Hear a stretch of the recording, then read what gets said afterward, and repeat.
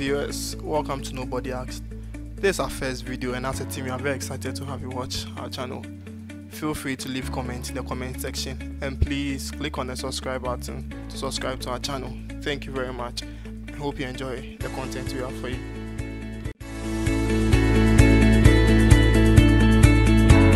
Most people keep on asking what's the best TV comedy series to watch. Some check on Google, some also check on their various movie critic sites like Rotten Tomatoes, some also tweet on Twitter for suggestions. We've sat down to choose our best 9 TV comedy series of our generation, something you can relate to in our modern times. Our criteria was based on how long it has been in the system and the type of content, the recognition and the sarcasm level, which is very important when it comes to comedy, and also how it relates to our real life. Some of the TV comedy series that we watch are just too much comedy and it doesn't happen in real life, but ours is something you can relate to.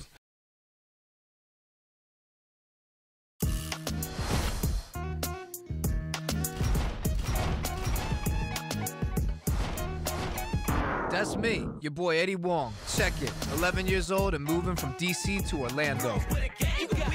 I saw the sign, and it opened up my eyes. I saw the sign. For number 9, we have Fresh Off the Boat. This is a great series for the entire family. No nudity, nothing, but full of comedy and things that you can relate to real life. It's a series of a Taiwanese family that moves into another state in the US and trying to fit into the neighborhood.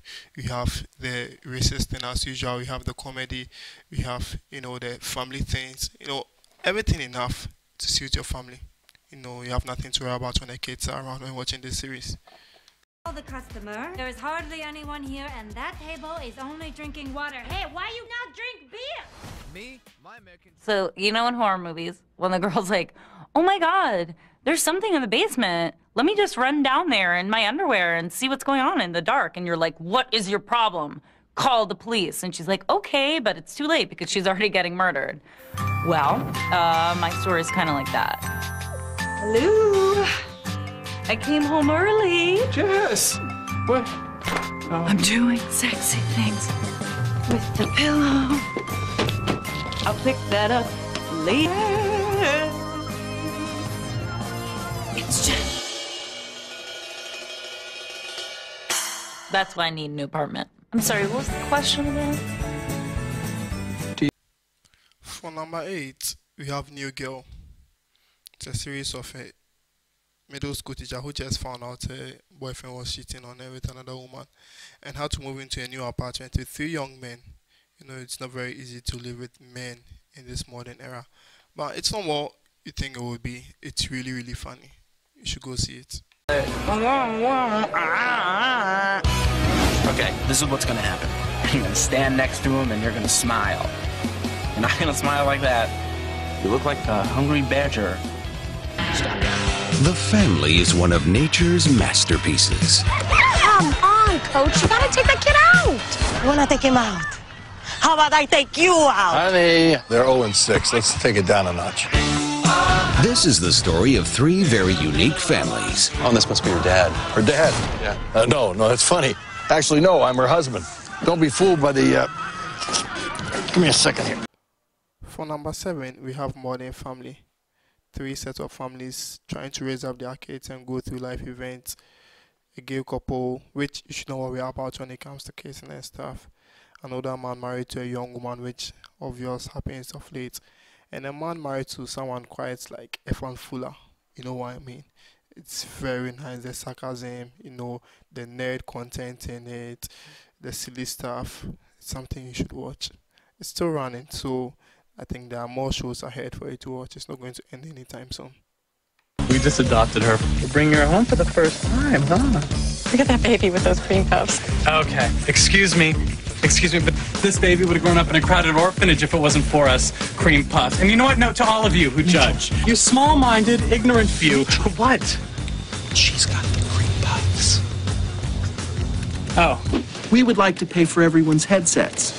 And while they're 3 very different families... Why are you smiling? What? Dad, you have got to talk to Mom. Well, honey, your mom isn't always as cool about things as I... What is with this thing? Ow! Count to 3. 1, 2. Okay. What the hell is that? Is that us With wings? We're floating above her, always there to protect her. Okay, well that's reassuring, right, Lily? Lagos, you have come to win. Correct. Time out, please. To win. Your mouth is smelling. You are carrying toilets, so please latrine your mouth. Make I spread it. Please, sir, I say student, I just do rag the people's. That's all. Where is your mode of identification? Mode. Mode 9. For number 6, we have Jennifer's Diary, a young lady who moves from the village to come to the city and survive, tries to go to school and all those stuff, but still ends up to be a hairdresser. It's so interesting and very fun. And maybe to the viewers outside Africa, you might not understand it, but I'm sure they have subtitles to help you understand it better. It's one African series you should watch. Yeah, you can't skip it. Yeah, and you are in the same category. No, let me stand against my. You want to do yeah. You want to do billion praise. You want to do Lagos. Today is a good day. I will not only surprise you, I will surprise you.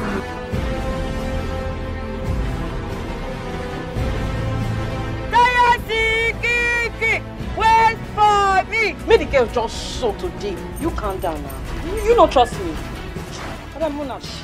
Nobody's saying our neighborhood's a Garden of Eden, but it's been a good home to me and my kids, who I'm proud of, because every single one of them reminds me a little bit of me.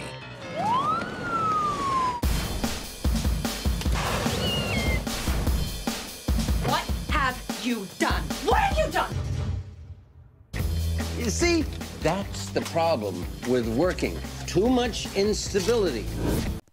Number 5 is one of my personal favorites, Shameless. It's a family of about 7 with the head, Frank Gallagher, who lives a food junkie life. His children are black sheep. At any circumstance they find themselves, it shows the real hustling life of America and what the media doesn't show you. You should really watch it. It's very nice. But, you can't watch it when kids are around. A bit of nudity inside there. But it's a great TV show, full of comedy. You should see it. Good job, Fiona. I don't know how I could do this without you. You're welcome, Dad. The further you run, the more I will kill you! Name a single time I've let you down. You're nothing like anyone I've ever met. Frank Gallagher, father, teacher, mentor, captain of our little ship. Good night, Daddy. For number 4, we have The Last Man on Earth. A deadly virus wipes out the entire Earth, leaving a few people, but then they decide to start with one character who tries to do almost everything in the world, being alone, destroying things, acting very silly. But then as the story goes on, they bring few characters inside, and they decided to cancel the show. But what they have so far, I think you should see it. You could just imagine, especially in this our corona scare time, what you could do if you were the only one in the world.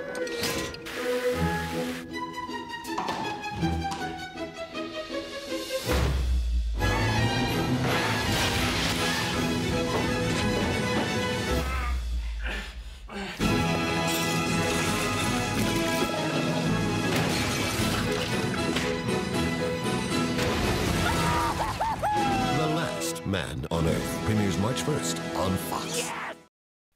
For number 3, we have How I Met Your Mother, a story of a man telling his children how he met their mom, that's his wife.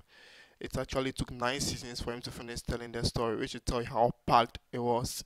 Funny events, they were a group of friends, and if you're a womanizer, I think you should watch this because you learn a lot from it. The silly pranks, the silly stunts. It's so exciting, so nice. It's one series that you can get addicted to. If you are working, you're going to be like producing nothing. I'm sorry I lied to you. I'll tell you everything, the whole story. Fine, you have 1 minute before I walk out that door. It's kind of a long story, Quinn. Gonna take a little bit longer than a minute. 52 seconds. 7 years ago, when Marshall and Lily got engaged, Ted saw Robin across a crowded room, and I said, oh, yeah, you just know she likes it dirty. But Ted really liked her, so we played Have You Met Ted? They went to dinner. He walked her home, should have kissed her, didn't lame. So he stole a Smurf penis, went back to her place, should have kissed her, didn't lame. He threw 3 parties. They kissed on the roof, but decided to be friends, lame. Then Ted wanted to take Robin to a wedding. She couldn't go. He went alone and met Victoria. Didn't kiss her either, lame. Not a great closer, Ted.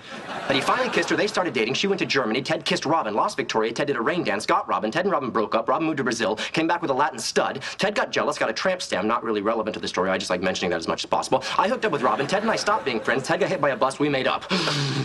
Robin and I started dating. I got fat. Her hair fell out. We broke up. Robin dated Dawn. I dated Nora. Cheated on her with Robin. I dumped Nora. Robin dated Kevin, but not for long. And then I met you, and you took my grandpa's watch, but I fell in love with you anyway, and you let me fart in front of you, and I asked you to marry me, and you said yes, and we came over here to meet little Marvin, and that's everything. Also, I went on The Price is Right, and I want a dune buggy. Goodbye, Barney.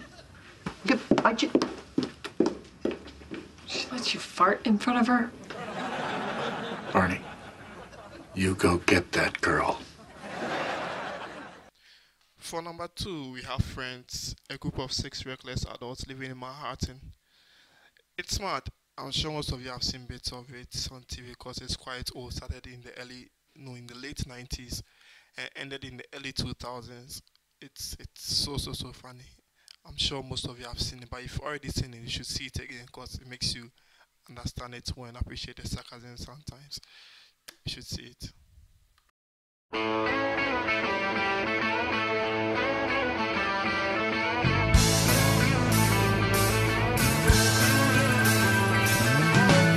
No one told you life was gonna be this way.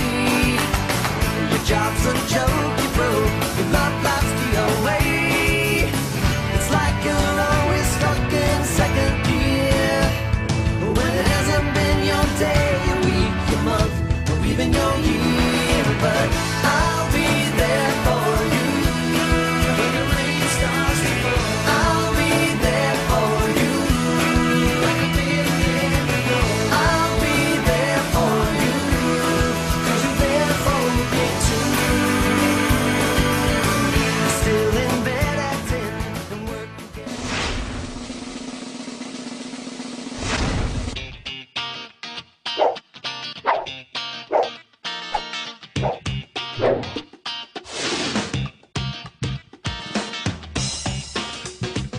One across is Aegean, 8 down is Nabokov, 26 across is MCM, 13 down is, move your finger, Phylum, which makes 13 across, Port-au-Prince. Papa Doc's capital ideas, Port-au-Prince. Haiti. So I'm sure most of you have seen memes on the internet, trolling and all those things. Much of these memes have been credited to a character or the characters in this series, the Big Bang Theory. And if you love sarcasm, this is what you should watch. And if you are new to sarcasm, I think you should start watching this. You later on pick up and understand. This is like quite the best sarcastic series I've ever seen. And I'm sure most of you agree to it, it's like those who have already seen it. So this is the Big Bang Theory, a group of nerds living in an apartment, and then a nice, beautiful lady who is quite, not a nerd, moved in, and you should know how nerds behave when ladies are around them. So the whole series is educative, alright, and really, really, really silly. You should see it. Yes, guys. Yeah. I have a board. If you like boards, this is my board. I'm a Sagittarius, which probably tells you way more than you need to know. Yes, it tells us that you participate in the mass cultural delusion that the sun's apparent position relative to arbitrarily defined constellations at the time of your birth somehow affects your personality. What is a bit in the way?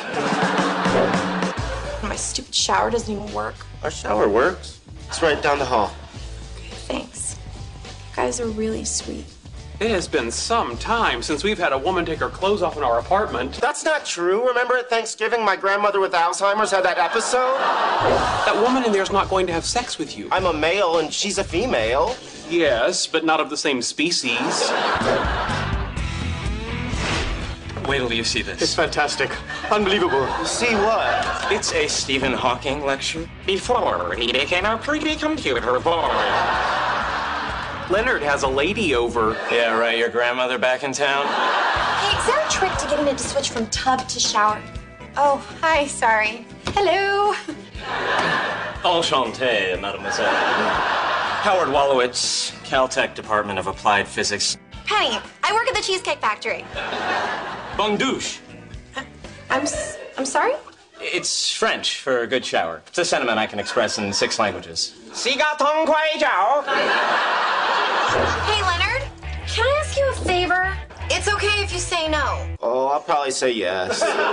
There's apparently some sort of dispute with her ex-boyfriend. How the hell did you get in the building? Oh, we're scientists. My mom bought me those pants. I'm sorry. Do you speak English? He speaks English, he just can't speak to women. Really? Why? He's kind of a nerd.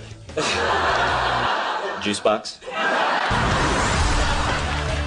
Our babies will be smart and beautiful. Not to mention imaginary.